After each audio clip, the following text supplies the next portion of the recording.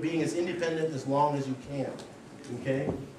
The other aspect is advanced material, things like film LCD that are coming along, and this is really sort of the future trend. It is again along the line of information. Okay, what's going to happen?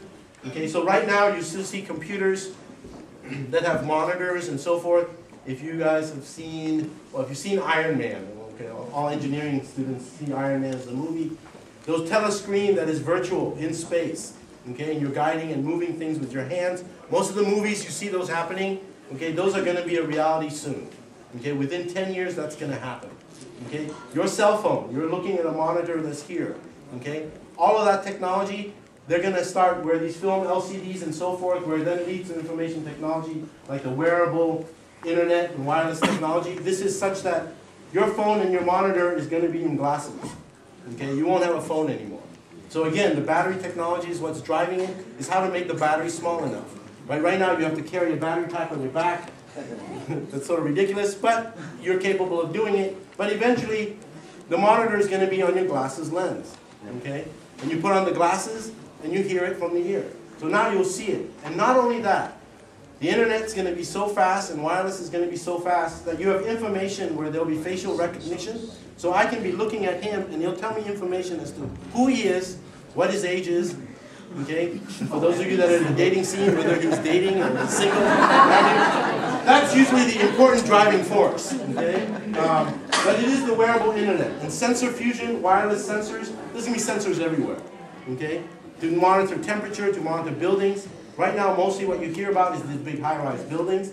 If you're not aware, okay, cars, they focus on cars, right, which is the carbon footprint. 32% of the carbon footprint is distributed by cars, but it's tough to fix. The other 30% is actually modern buildings. Buildings are very inefficient, okay, especially in the United States. Most of the time, buildings are cool, and I have some experience in this area, and it's shocking that I hear that in places like in Austin, okay, they will actually cool the entire building.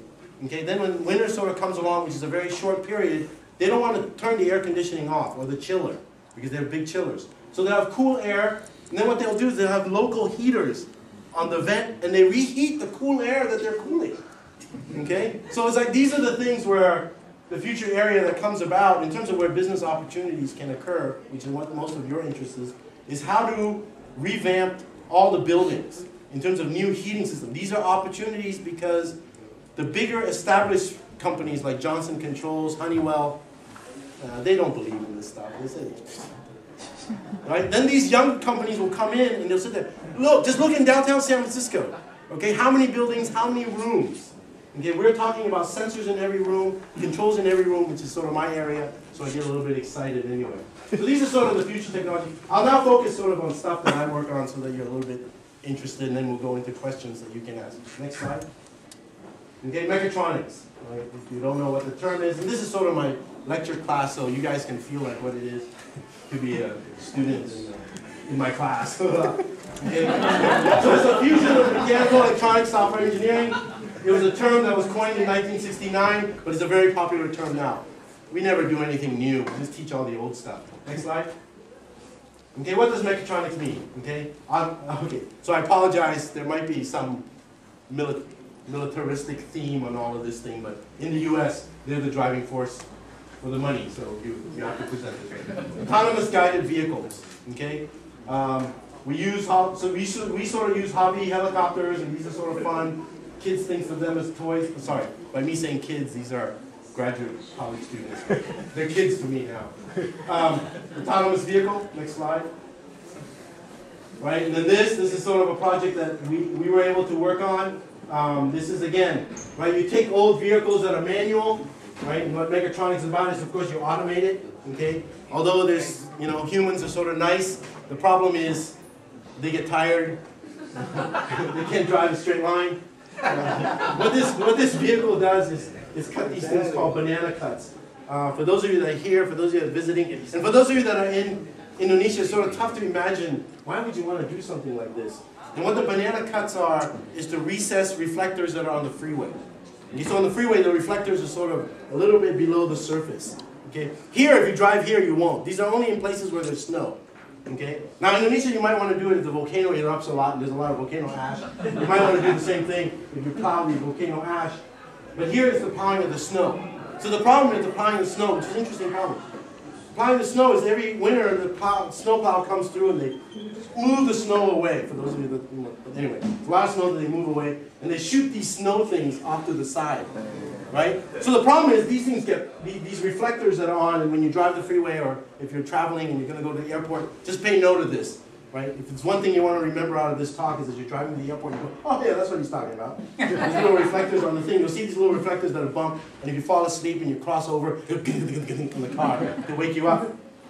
But these, in snow, those things, the snowplow will pluck them off, and they'll shoot them off to the side, okay? So the other thing that's interesting that I wanted to show this for my class is because, you know, these are like, you know, one of the top-notch schools, and these are top engineers that are there.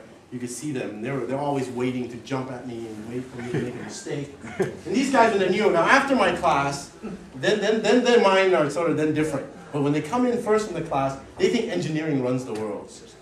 And they're like, oh yeah. So then they're like, why are we doing this? Why is there engineering? So I give them the question. The engineering reason is why? Why is it important for the state to have an automated machine and to pluck to actually go through and invest hundreds of millions of dollars on this infrastructure to make sure that they don't pluck these reflectors off? These reflectors, yeah, okay, they cost $10, maybe $15 at the most. And if you're in Sacramento, maybe, you know, in front of the governor's house, maybe that's $25. Better reflectors. Oh, it happens here too, yeah. Regular public road. My neighborhood, 20 cents reflectors. But anyway, so they put them down and you sit there and go, what? It's only at $25. Why is it so important for the state that's plucking it off? So I asked the engineering students, why? You know, they sit there and go, oh, it's really expensive to replace. So what, are you kidding? It's only $25. And you need labor anyway, so you got to put it in. You know, so it's on there. But why? Why recesses? Why pay someone like me to design a computer to do all of this stuff? Right? And it turns out it's a legal reason. Okay, it has nothing to do with engineering. The problem is these snows go off to the side. Okay, when you get hit by a, you know, the snow, it's okay. It's like, oh, it's snow blizzard, this is sort of fun. But if all of a sudden you're hit by one of these reflectors, that's like a retirement budget. You hope you get hit. So if you watch in the snow, you see people lining up. Hoping you get hit by the reflector. But anyway, so the state doesn't want to get sued. So usually it's a legal reason. And then they go through and they do this automation. Next slide. Something back. So here's another form of what mechatronics come about. And then this, of course, something that you don't want to fail. This is a radiation-shaped head. I was talking before about stem cell research that goes in to do the localized chemotherapy so that you can kill cancer cells. Well, the older technology was something like these. Okay, these are about 60 pounds of lead block. These are lead blocks. There's 4 of them. And what this does is shape the beams. Okay, this piece of head will sit there, and the doctor will sit there and say, okay, this cancer shape is about this. It'll shape the beam so that it prevents and so that it targets the radiation onto the chemo cells. Okay, and you don't want that beam to be too big or too narrow because you can kill healthy cells. So mechatronics comes out, and where the computer comes in, where engineering comes in, is of course you have to be very, very careful that these beams are what they say they are. Because again, the legal aspect comes in. You know, but anyway, here is life and death that's involved. So next slide. Okay, and then testers, live testers, right? Prosthetics, knee. These are all equipments that the area of mechatronics goes about. You need to know how well when you replace a knee or a prosthetic knee, right? How long that it will last. And this is all sort of this area. Next slide. Okay, these are sort of interesting things that start to begin to lead into where we go into nowadays, into microfluidics, into actually individual cells type of research and type of work. This is what's known as an optical tweezer. Okay, and what it turns out is